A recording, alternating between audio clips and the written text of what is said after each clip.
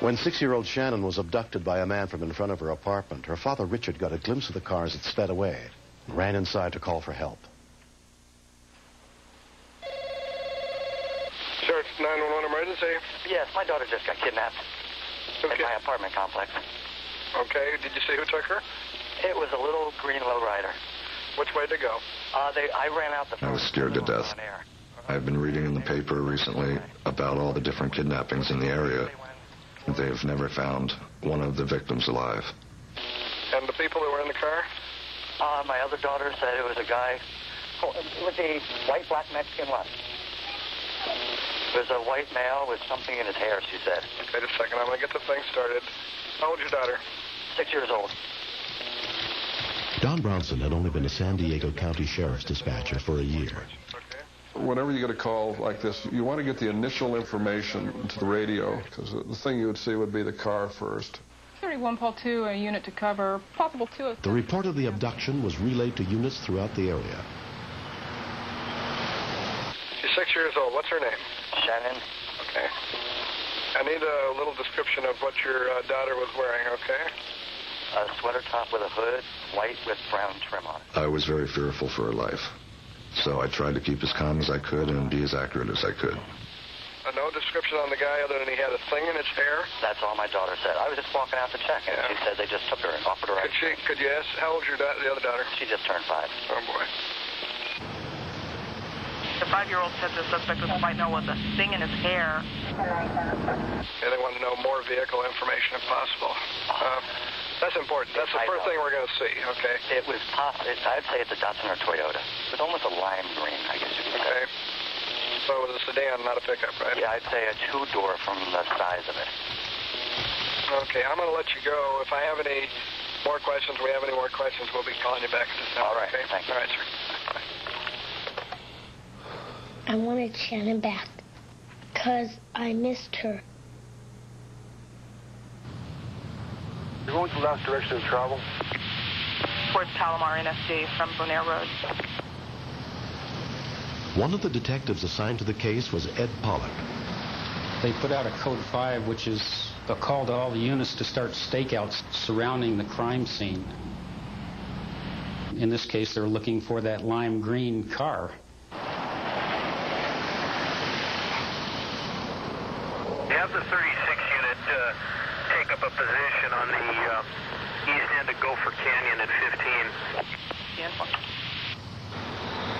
Also among those searching for the missing girl was Deputy Nelson Prosper. When the supervisor said to take up a Code 5 position, each unit made up their own mind on where they want to go. I tried to put myself into his shoes. If I wanted to get away, which way would I go? So I said, I'm going to take the Bonsall Bridge, hoping that this guy would take her to a rural area where no one's around. What's your daughter's name? Shannon. Words really can't describe the feeling you have when you lose someone. It was a white top. This was extremely difficult for me because I have lost a son before. My house burned down in Pennsylvania and my son died. And I thought I was losing a second. I was losing a daughter. I've got Escondido and Fallbrook units staging on freeways to Code 5 the area. We haven't seen it yet, though. Leticia Hernandez came to mind. 7-year-old girl from Oceanside that was abducted from the front of her house. I believe it was a year before they found bones that they discovered were hers. The vehicle was last seen actually on Bonaire and possibly en route to Palomar. As I'm sitting there looking at the intersection, I could see a lime green car coming eastbound on East Vista Way. They said it was lime green. This thing was lime green.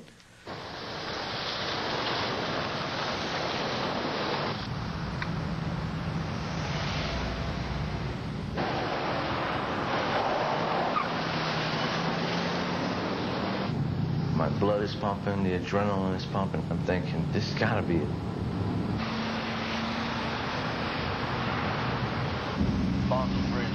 As I got closer, I could see the head of a child. I couldn't tell whether it was a boy or girl at that point.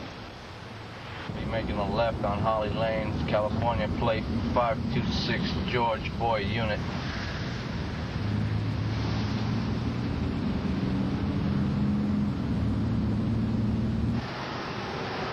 Guys like this, you don't know what they're capable of. That includes killing the cop, killing the kid, whatever it takes to get away.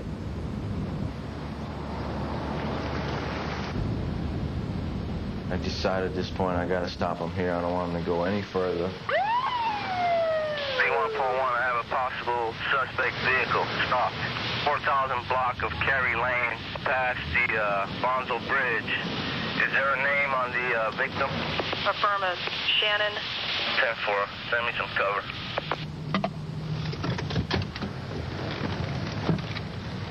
I could see him looking in the rearview mirror, looking in his side view mirror. I could sense that he was real nervous. Is this your car? Yes, officer, it is. What's your relationship to the child there? She's a friend of mine. He couldn't come up with an answer right away. When he said, it's just a friend, I knew that right then and there, this is the guy, this is the girl. Is something wrong? Just step out of the car for me. I could see the little girl. She's starting to cry. Need you to go to the front of my car. Stay right there, sweetheart. Right to the front of the car. If this guy wants to not go along with the program, I'm going to be in here for a good long fight, because he's a big boy. All the way down. There you go. Keep your hands right there. Until I get him handcuffed and in the back seat of my car, then I kind of feel a sigh of relief. Daddy. Okay, come on out here, sweetheart. Come on. Everything's okay. Come on out. It was like I was picking up one of my own kids. I almost cried. I almost cried, telling her to calm down. Her dad was coming to pick her up. You get that big knot in your throat. It was incredible. It is hard to describe how you can feel after getting a loved one back after a kidnapping. It's the feeling that you have your child and you're going to make sure she's safe for life.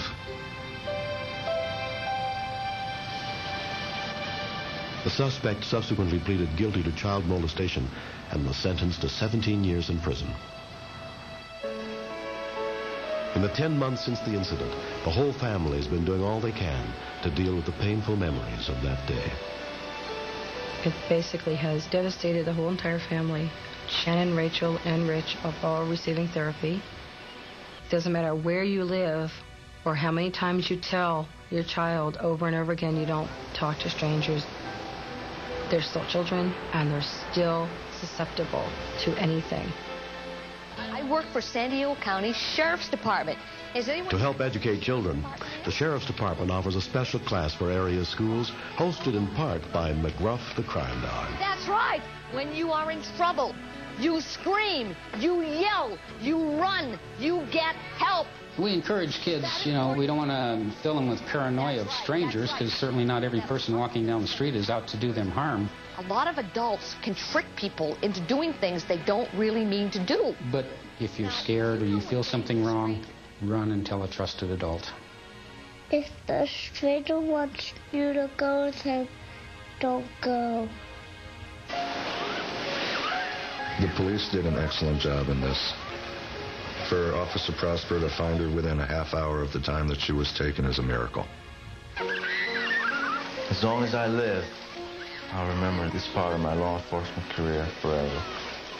One of the greatest feelings, being a cop and doing something good for a kid. That's what it's all about.